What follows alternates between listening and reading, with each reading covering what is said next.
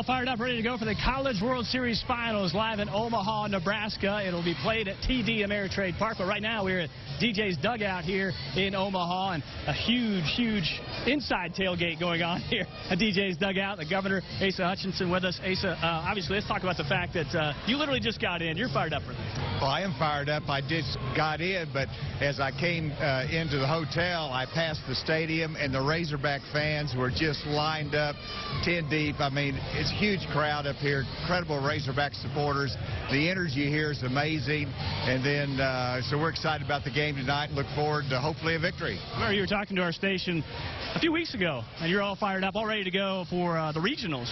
What did you think then? Did you think, okay, you'd be here in Omaha with this team? I would say yes, right? You know, I have to say, you know, we never got off of the winning track. We didn't have to fall down the loser's bracket and work our way up. That's a great advantage.